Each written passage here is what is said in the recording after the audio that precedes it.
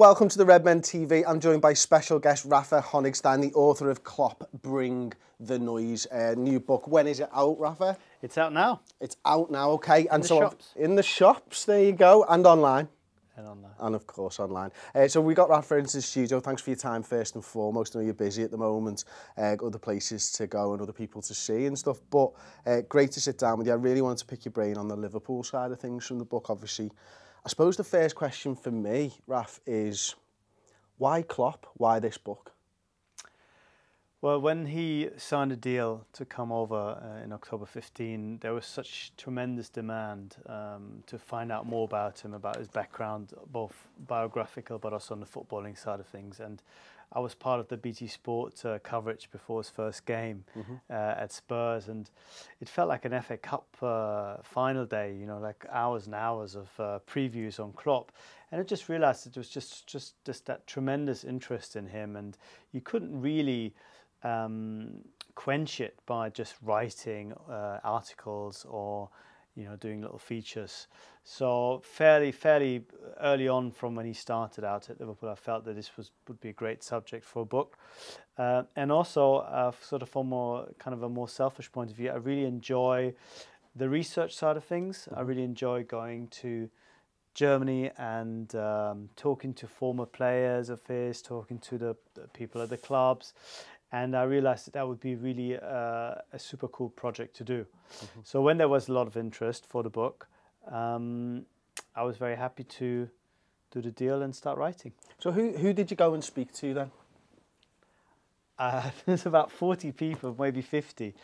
I spoke to his sister, the people he went to school with, his first coaches, the people he played with at Mainz, the people then who were under him at Mainz as players, the former sporting director at Mainz who had this idea of taking Klopp as a player and putting him suddenly on the bench from one day to the next, Christian Hiedel, the people at Dortmund, former players, people in the backroom staff, and some people at Liverpool as well.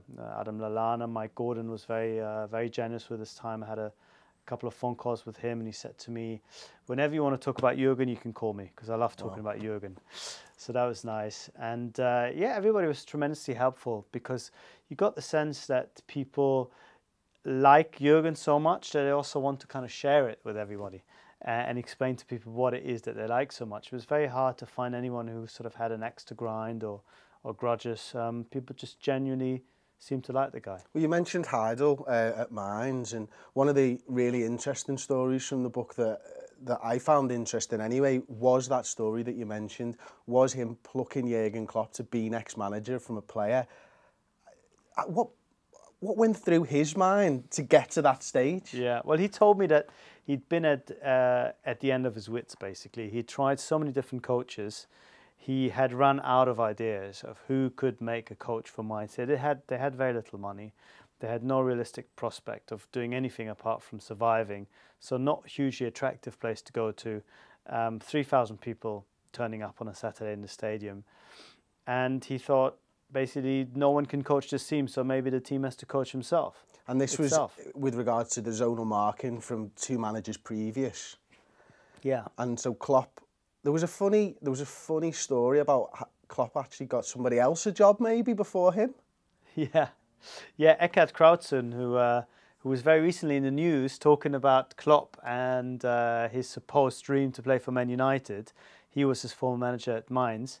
But Krautzen had called up Klopp and talked about all the problems that Mainz had with playing the system that another manager, Wolfgang Frank, had first installed there, a very innovative system by German standards, back four, then.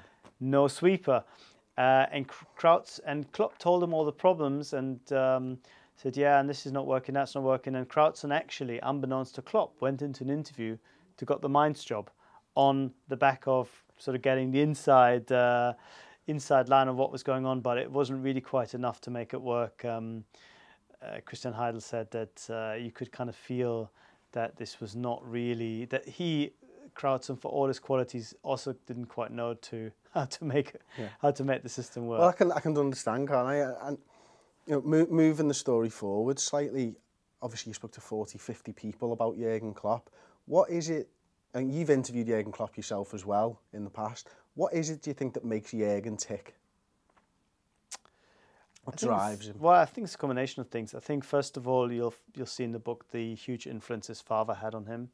Norbert Klopp was a fanatic who wanted his son to be a top tennis player, top skier, top football player. Anything that he did with sport, he pushed Jurgen to the very limits and maybe beyond. I think that kind of drive, that self-motivation to do stuff, to succeed, comes very much from his father. But at the same time, I think his mum, being much more relaxed and balanced, gave him, I think, the ability to deal with defeat. Unlike Wolfgang Frank, for example, who found it impossible to deal with defeat and basically lost his nerve every single time his team would lose. And that's one of the reasons why he never really achieved anything as a coach.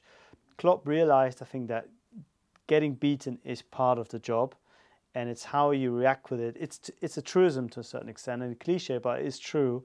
How you react it will then define your success or not. Because it's very easy to lose your hope, to lose your belief.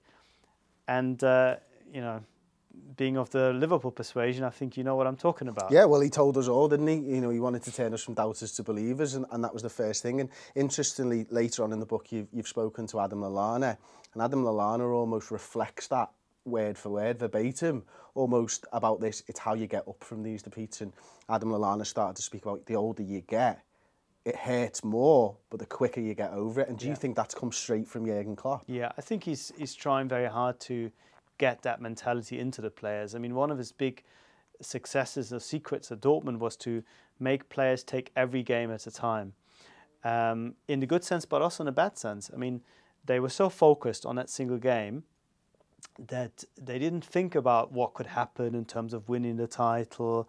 He managed them to sort of almost play with blinkers on.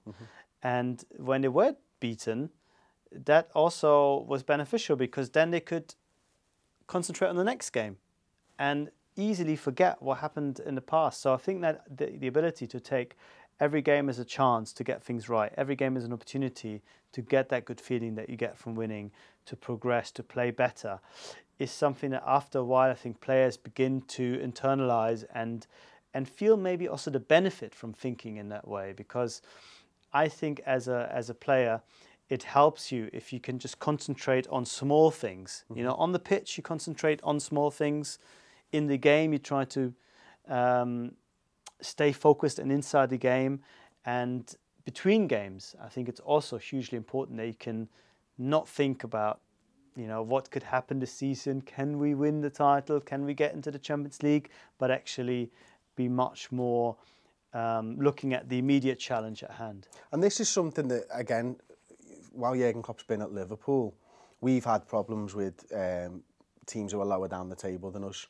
And this is almost carried over into that, isn't it? I mean, again, Adam Lallana spoke about it to you in the book, about how you need to keep that effort level up and not play it, I think he says 80 or 90% when you're playing these sides. And again, this is something that Adam Lallana's talking to you, but it's almost like Jurgen Klopp's the fella who said it first. Yeah, I mean, also Pete Kravitz, Klopp's number 3, reflected on that he felt Liverpool, or shall we say Klopp and his teams, never had enough quality to play at 80%. Some teams can do it. The very best teams in the world can do it because they have a Ronaldo up front, or they have a Messi, or the system and the quality is so high that you can manage sort of wins. Liverpool are not quite there yet. Klopp has never really been at a club that's gone into games knowing 80% will be enough. And then it comes down to mentality. And that was very interesting to me to listen and to hear almost Lallana admit that they weren't quite able to bring the same intensity and urgency against some of the smaller sides. That it wasn't necessarily a tactical problem, the way that maybe we from, sitting on a sofa look at the game and think, they're tactically they're not quite, they have no idea, but that it comes down more to mentality and effort and the ability to run and try as hard as you would against Chelsea and Man City. And I spoke to Lallana just before I spoke to Kravitz, and when I told Kravitz what Lallana told me, Kravitz went, maybe we're one step closer to illumination here, because we feel that the message is getting through. Well, that's it, isn't it? I mean, if those players are reiterating that and can see their faults and can see what's going wrong, then Klopp's on the right path, isn't it? And hopefully we've turned the corner, at least over the last few weeks. The last 3 wins have certainly provided a platform, if nothing else, to show us that they understand that.